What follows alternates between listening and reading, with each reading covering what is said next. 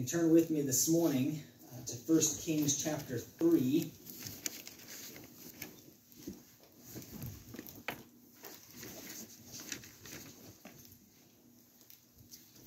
So we're going to kind of wrap up a series that we've been in, and we'll tie this in with Thanksgiving as well. But we've been talking about the kings of Israel, and we've mentioned Saul. We talked about David for a few weeks. Of course, last week we had a Gideon speaker, so we didn't touch on it there. But this morning we'd like to look at King Solomon, the last in that series of kings before the divided kingdom. But you can turn. I said 1 Kings chapter 3. Last week we were in 2 Samuel chapter 12. And if you remember, well, 2 weeks ago, this is when we were. If you remember, we talked about David's sin, his downfall there in chapter 11.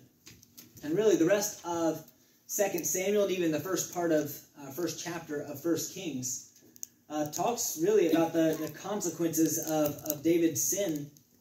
Tells of the fallout there. Talks about his sons repeating his sins in their own personal lives. Talks about a couple of them making illegitimate attempts to take the throne of Israel for themselves. And then we said at the end of 1 Kings chapter 1, we see Solomon finally legitimately recognized as the next king of Israel with his father's blessing and the anointing of the prophet Nathan. But when we get into chapter 3, we start looking at Solomon's life and legacy from there on.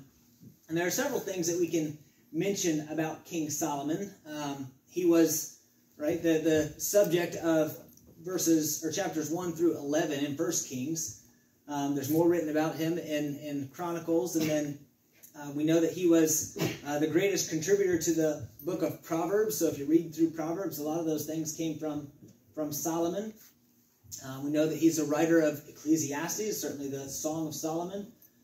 So trying to cover this in just one sermon is impossible, but we are going to mention 3 things this morning from Solomon's life that I think that we can take some lessons from, and especially as we're going into Thanksgiving, these things can apply to us.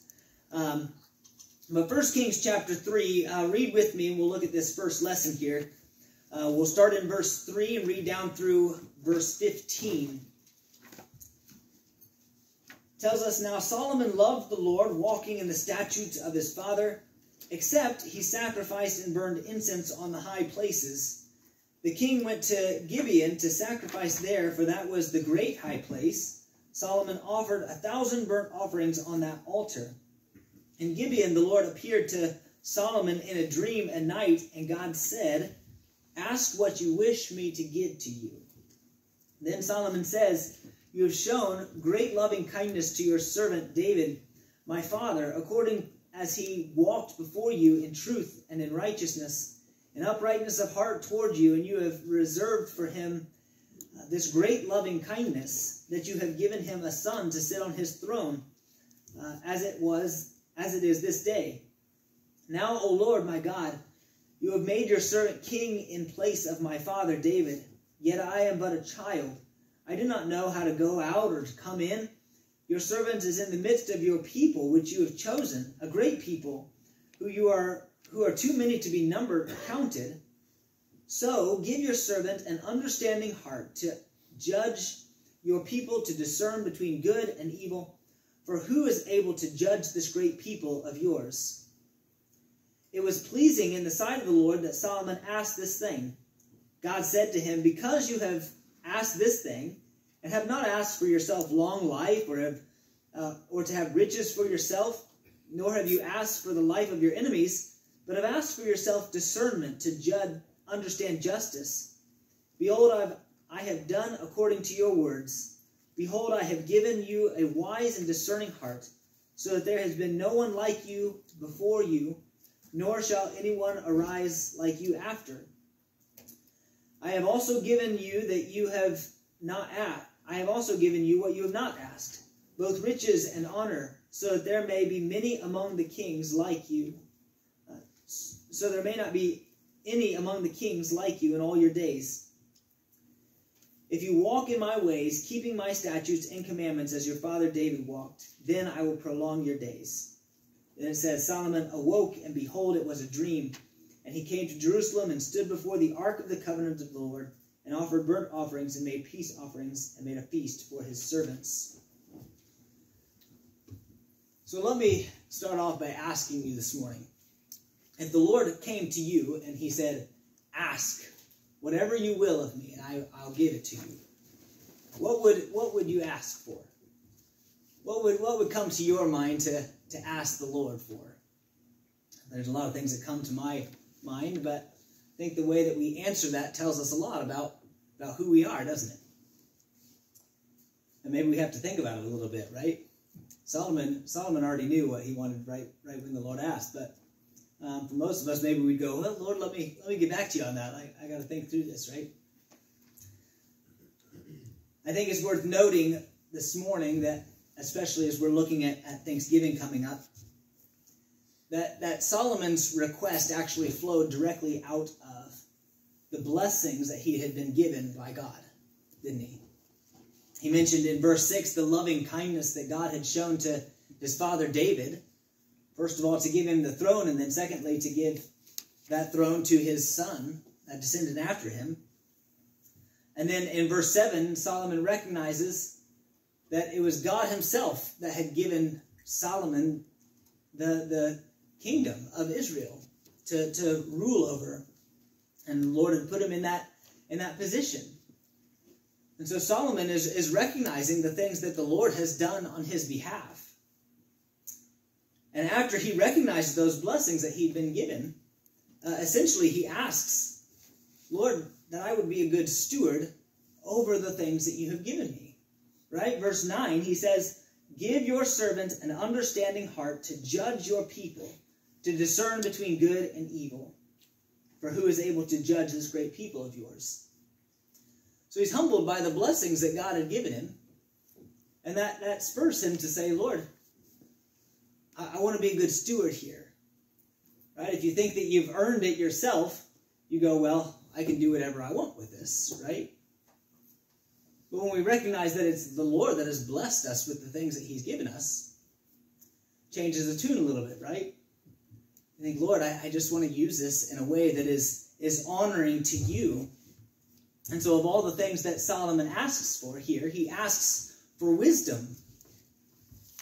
And tells us that God was pleased with that. He said, of all the things that Solomon could have asked for, he could have asked for, mentioned in verse 11, he could have asked for a long life, could have asked for riches, could have asked for the life of his enemies, that power.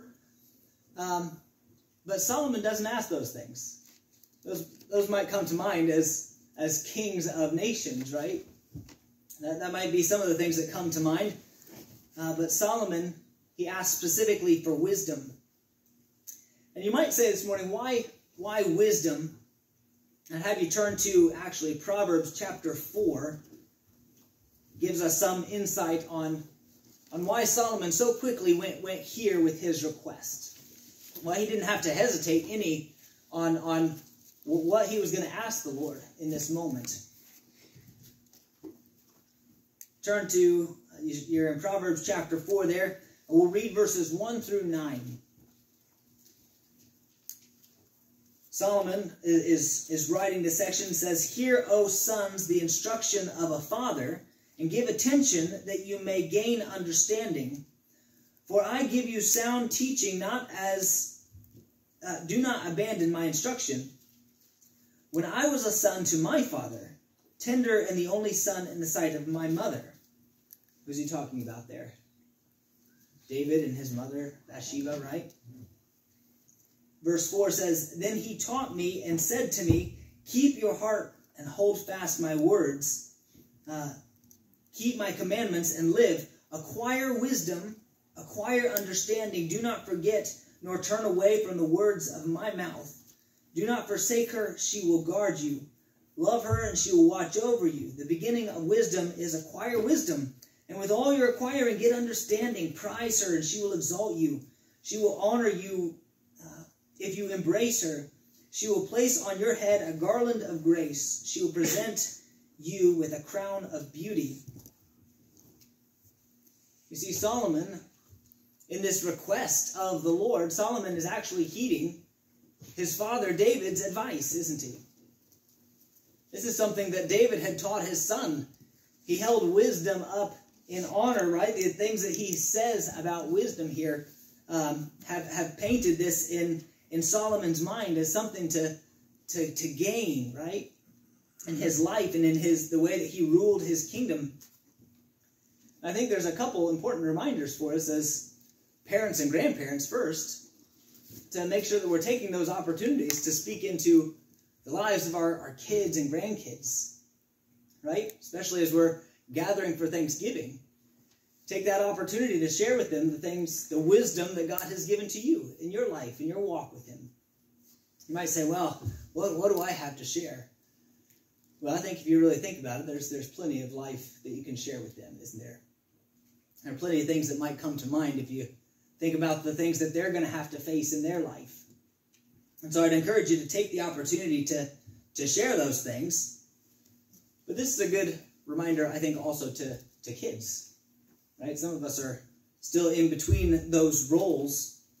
And it's a good reminder to heed our parents' advice, right? Sometimes the wisdom of parents is something that, right, they've experienced the things before, whether they've experienced them the hard way or they've learned them the easy way by heeding maybe their own parents' advice. But as kids, we do well to listen to our parents and to try to follow the things that they've given us, right? So a couple lessons there for us in that. But as Solomon heeded his father's advice, when the Lord asked, ask what you will of me and I'll give it to you. I think it's interesting that he didn't have to think. He was able to respond in that moment because of the instruction of his father. And it tells us that the request actually pleased the Lord. This was something good that Solomon could have asked for, when he could have asked for all the other things. It was good that he asked for wisdom. And if you go back to 1 Kings there, and you turn to chapter 4, we see how abundantly the Lord has blessed Solomon with this request.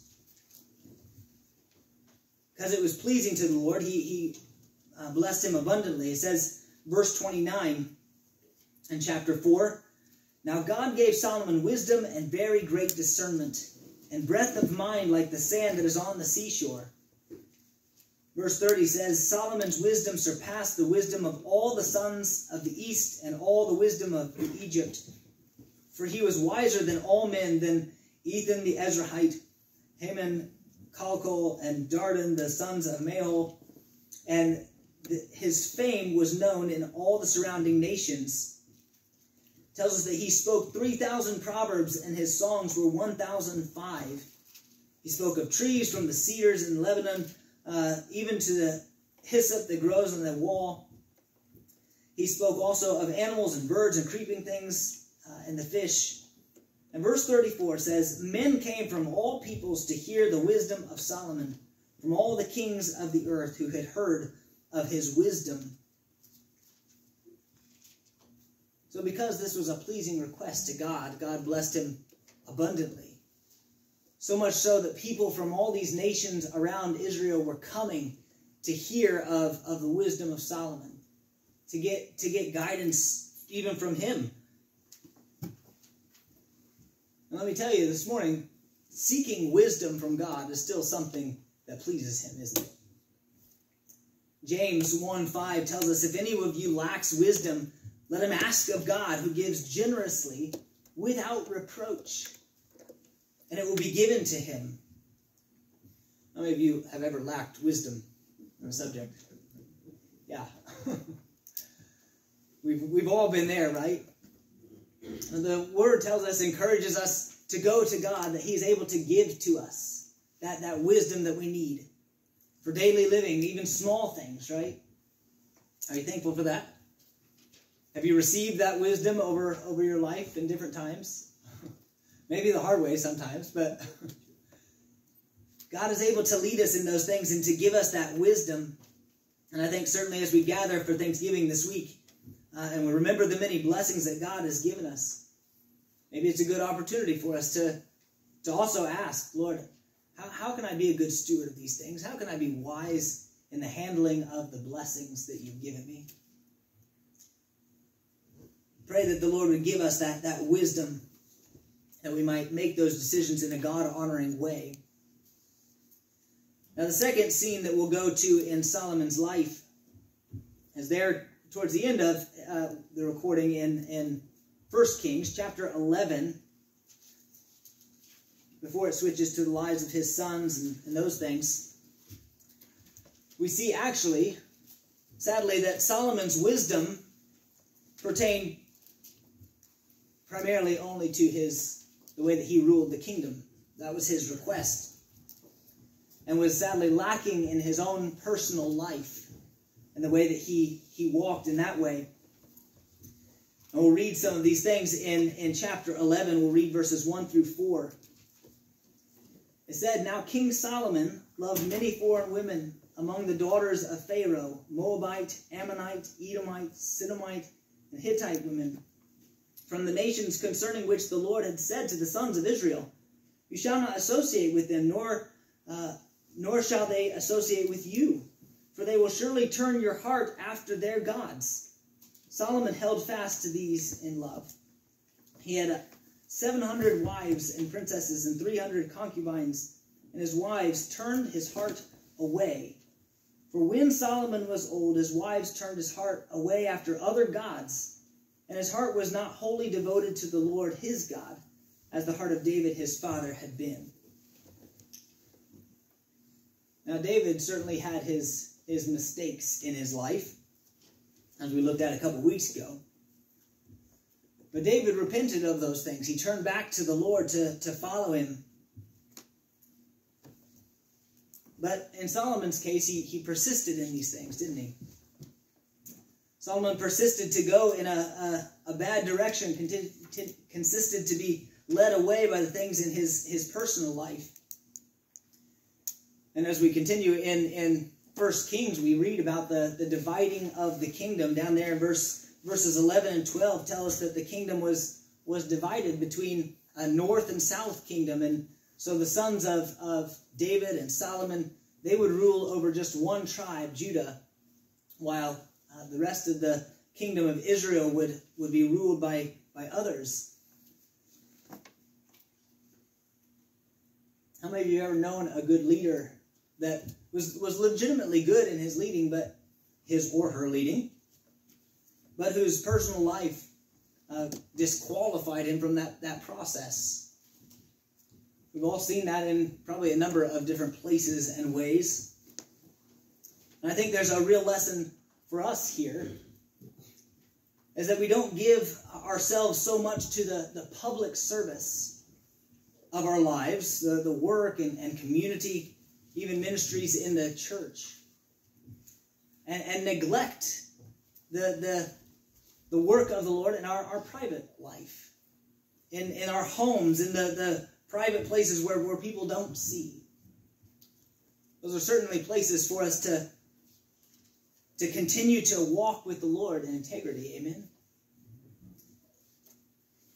For one, those things eventually erode the public ministries that you can do in your life, aren't they? Just like we see in Solomon's life. But for two, I've been to several funerals in my life. And do you know who shows up at those? It's the family. It's the close friends of the people that have lived life, isn't it? That's who's really impacted by our lives anyways, isn't it? I mean, we work and we do all these things in the community. But at the end, it's those people who really know us, right? Who are really impacted long-term by us. And so I'd encourage us to make sure that we're following the Lord in those private matters of life. Because that's, I think, where the real impact is. Amen? Lastly, this morning, I want us to turn to Ecclesiastes. This is always fascinating to me. So the book of Ecclesiastes is written by Solomon. And despite all that Solomon had, right? The riches and the power and the wisdom certainly that he had. The prosperity and power that he had as the king. All the neighboring kingdoms coming to him for wisdom. Look how he concludes all the worldly gain that he has had. We get to Ecclesiastes chapter 1, verse 2. He says, and this is my translation, says, "Vanity of vanities, says the preacher. Vanity of vanities, all is vanity." I like other translations a little bit better here. It says, "worthless." Those things, when they get amassed, the worldly things that, think of all the things that people go after in life.